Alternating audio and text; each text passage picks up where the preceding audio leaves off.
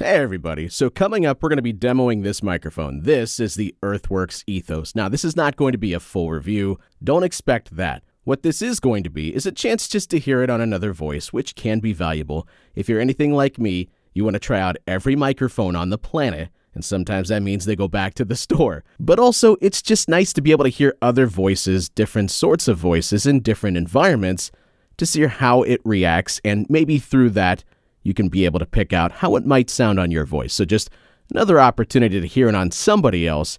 That's what the first part of this video is going to be about. Now, mind you, I'm in my basement right now. Got stuff on the walls, soft things, blankets behind me, all the normal things you might see as you're trying to lightly soundproof a studio to podcast out of. Well, this is a condenser and it's working in this environment. I found that it's okay. It's passable. It's definitely not going to react quite like a dynamic word, but that's also part of the reason why you're using this. It's going to sound more open and perhaps maybe a little bit more natural. When this microphone first came out, I'm sure like everybody else, I was eagerly anticipating a chance to finally use it. But when it first came out, it was $700. Now, we had heard of the Earthworks Icon. This one had maybe more of an SM7B type sound where it's going to be able to smooth out some of the harshness, but it's also going to sound much more open than an SM7B would. Did that mean that it was better? You don't know until you actually try it. So I was eager to try this microphone out. I finally got an opportunity to. Now, mind you, this microphone is on sale for $399 right now. So keep that in mind as this video goes on, that it is on sale, and I would say, spoiler alert, it is worth that price. Maybe it's not better in your mind than an SM7B, maybe it's not better than an RE20. I think it's on par with either of those two microphones, those giants of broadcasting, or podcasting in this case. So to me, it comes down to your sound preference. Do you like the way that this sounds in comparison to those other two microphones? And when this thing exists in the same price point as those other two microphones, yeah, it's getting a little bit interesting. But that aside, I tried this microphone out when it was in the $700 range, and I could not wait for this thing to show up. Finally did. The day arrived, unpack it, hook it up to my Rodecaster Pro. This is the version 1. I put my headphones on, and I can tell you instantly, I was blown away by the sound that I was hearing live. It's not maybe that it was the best sound, but it was just so different in comparison to every single dynamic or condenser that I had heard before, just listening to it, monitoring it live. Now, going back and listening to it was very good. You could tell the quality was fantastic. And again, it was on par with the SM7B or the RE20. And whether or not I think those microphones are better or worse for my particular voice doesn't really matter for you listening and watching this. The second part of this video, which is why I felt compelled to even make this video, because as I said, this is not going to be a full review. There are many people that can do that far better than I, and I'm sure you know where those people are. So what I actually wanted to do was tell a story about Earthworks and the customer service that I experienced upon actually purchasing the Earthworks Ethos. So as I said, I had got an opportunity to use it, plugged it in, used it for maybe about 15-20 minutes, all was going well until it died, completely died. I didn't know what had happened, but it felt like this was the microphone gods telling me, maybe this just isn't the microphone for you, send it back to the store, pick something else. But that was more than mildly disappointing because I had been looking forward to using this microphone for so long, and I thought maybe I'd get more than 15-20 minutes of trial and error to see whether or not I actually liked it. But I did the inevitable. I sent it back to the dealer.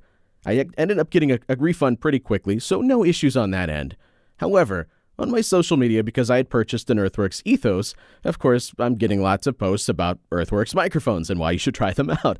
And finally, once like the third one popped up, I decided, I can't just sit here and let this go on anymore. I have to drop in a comment. So I did. I dropped in a comment just explaining, not in a mean way, but just I was disappointed that I wanted to use it, that I'd been looking forward to it, and then my microphone died.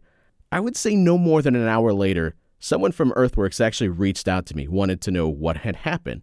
Now, maybe the big reason for that is they had already previously had some issues with a small portion of their Earthworks Ethos microphones. I can drop the description for what I know down in the link below if you want to read more about it.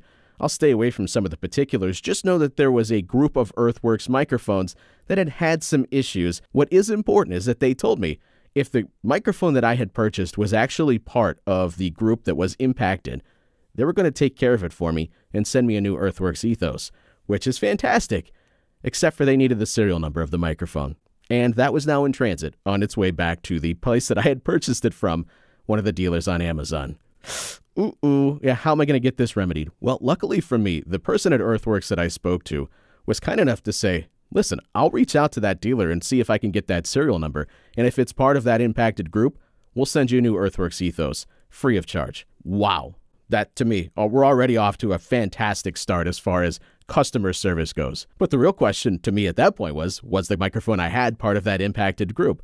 Well, it took a couple of weeks to find out. Unfortunately, the seller I had purchased from was a little slow in response to just getting that serial number back to either me or the person at Earthworks that I had been responding to. And a couple of weeks into it, I wasn't sure whether or not we were going to get this remedied. And I'm sitting here not sure if I should purchase another Earthworks microphone, if I should go in a different direction. I kind of wanted a resolution here. Well, eventually, after a few weeks and some very persistent messaging on the part of the Earthworks representative I was dealing with, they finally got the answer. And the microphone was not part of the impacted group. So unfortunately, I'm thinking, all right, I'm not going to get an Earthworks microphone. But they were kind enough to say, listen, we know you've been patient with this, and we would like to present you with an Earthworks Ethos microphone for your trouble.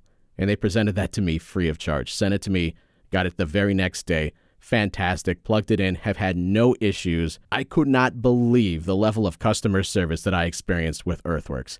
Now, why do I share this story? I think it's important because we often hear all of the negatives of any sort of customer experience. Something goes wrong in the drive-thru, something goes wrong when you're purchasing something at a store, you complain about it, you moan about it. And I don't blame you. I do the exact same thing. We're more prone to tell people about the negative experiences as opposed to when things go extremely well. So I thought it was important to just relay this story. If you're thinking about purchasing an Earthworks microphone and you're making a big investment, and we all are, then what's important to know is that you're not going to be on an island if something goes wrong.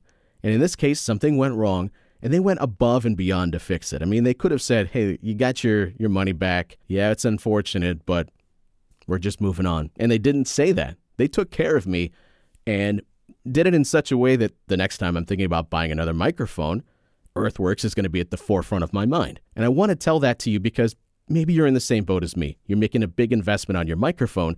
You want to be sure that you're going to be taken care of. Earthworks did that for me. So now the question is, do you like the sound?